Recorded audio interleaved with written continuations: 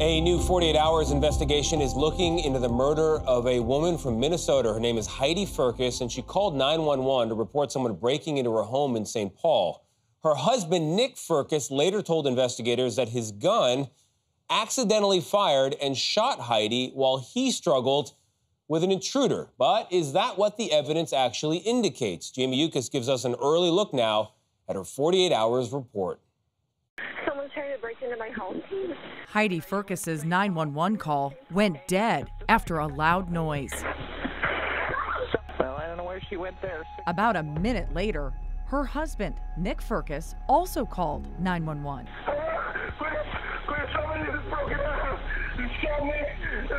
Okay, are you in St. Paul, sir?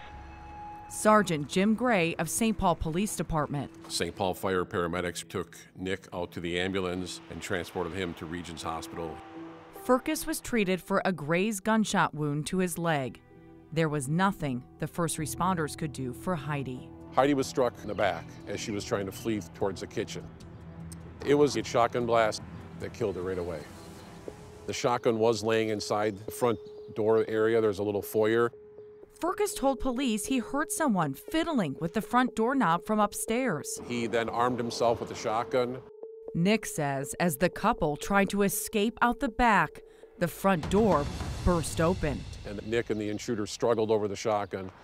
After Firkus was treated at the hospital, he gave a statement to Sergeant Gray at the police station. I think he grabbed the barrel.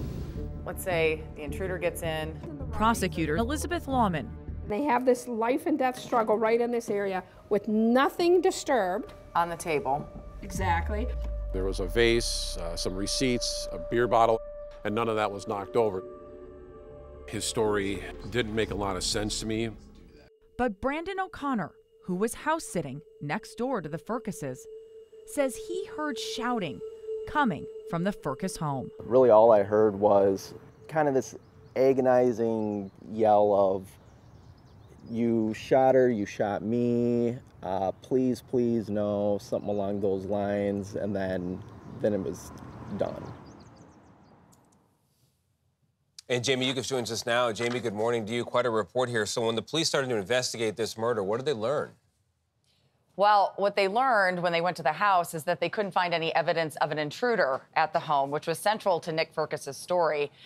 One part of that interview that you saw with Sergeant Gray, Nick Firkus told investigators that they were actually set to move out of their house the day after Heidi was killed, saying the bank had foreclosed on the property.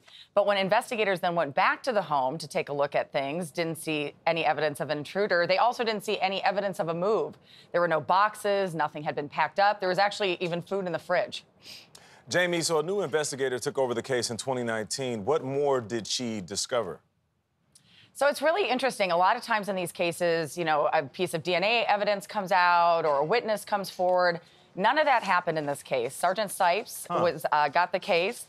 Took 11 years for Nick Firkus to be charged, but she actually dug into financial records, those banking records, and found some new little nuggets of information that she was able to take to the DA, where they decided, after 11 years, more than a decade, to charge Nick Firkus.